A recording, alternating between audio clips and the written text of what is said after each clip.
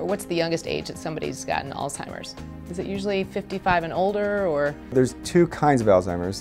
There's what we call early onset Alzheimer's, and that type people get in their 40s and 50s, but that's a relatively rare type. Although the name from Alzheimer's actually comes from a doctor whose first patient was one of those young patients. That's why people didn't realize how common Alzheimer's disease is, because they thought, oh, this is just some rare condition that affects a few young people. The type, though, that most people get is this type in older age, and they're usually in their 70s and 80s by the time they're diagnosed with Alzheimer's. But the changes that are occurring that lead them to have full-blown dementia and be diagnosed with Alzheimer's disease start much earlier. And so people in their mid-60s can have changes that will lead them to being diagnosed with Alzheimer's when they're in their mid-70s. In terms of the actual diagnosis of Alzheimer's, that incidence doubles about every 5 years, starting at age 60, about 1%, age 65, so 2%, 74%, 75, and so on, until by the time someone's 85, over 30% of them will develop Alzheimer's disease. And so if you take everybody 85 and above, it's over half of them have Alzheimer's disease. Is it a genetic situation? I mean, should someone automatically think that they're going to get Alzheimer's just because a relative has it?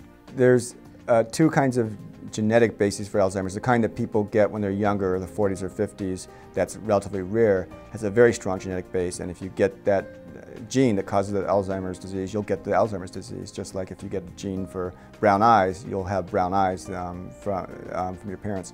And the kind that most people get, though, of Alzheimer's disease, the kind that happens in the 70s and 80s, there's some genetic component, but it's weaker. You feel like you're doomed to Alzheimer's because you had a parent who had it, or because you have some of the genes that have been identified with it, but they do increase your chance.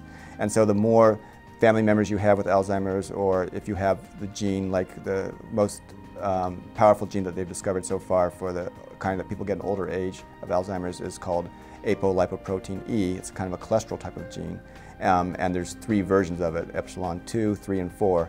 3 is the most common, so that's your average risk of Alzheimer's. And if you have 2, it protects you, so you have less of a risk. If you have number 4, then it increases your chance of getting Alzheimer's by a factor of 2 to 3 at any given age. So if say at age 70 you had a 4% chance of getting Alzheimer's without the gene, you might have a 10% chance of getting it with the gene.